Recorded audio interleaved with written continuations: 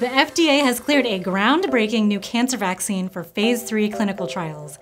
The new treatment is known as a Tumor Lysate Particle Only vaccine. People get sick from cancer because the body thinks that tumor cells are normal cells, so it doesn't fight them. Traditional treatments like chemotherapy end up killing both cancer and non-cancer cells, which leads to side effects like nausea, hair loss, vomiting, and so on. So how does this vaccine work? The vaccine helps the body differentiate between good and bad cells. It makes tumor cells appear as if they are harmful to the body, which stimulates the immune system to eliminate them.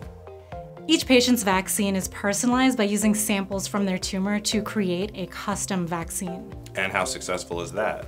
In phase 2 clinical trials, nearly 95% of stage 3 and stage 4 melanoma patients who received just the vaccine were alive 3 years later, and 64% were still disease-free. This is a major deal. And to break it down a little bit better for you, among stage 4 cancer patients, the disease-free rate was 68% compared to 0% in the placebo group. So the evidence that this vaccine works is incredibly strong. And the side effects were minimal, just redness and pain at the injection site, a little bit of fever sometimes, and fatigue. That is a lot better than the side effects that you get with chemotherapy and radiation.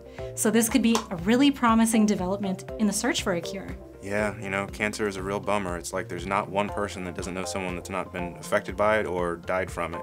So I would hope that at some point in our lifetime there is some sort of thing that makes it better or cures it outright. So, you know, I guess this could be a positive story, although there are a lot of people that are terrified of all vaccines, so what a world. Yeah, and people who are terrified of vaccines, let's just see what happens. If they get cancer and they're presented with these amazing statistics, let's see what route they choose. If you're presented with life and death, maybe you're gonna be a little bit more likely to take the vaccine, or you'll just go back to using traditional treatments that maybe are not as effective and have worse side effects, but at least you'll have options. If you like this episode, be sure to subscribe for more stories like this. Thanks for watching. I'm Brigida.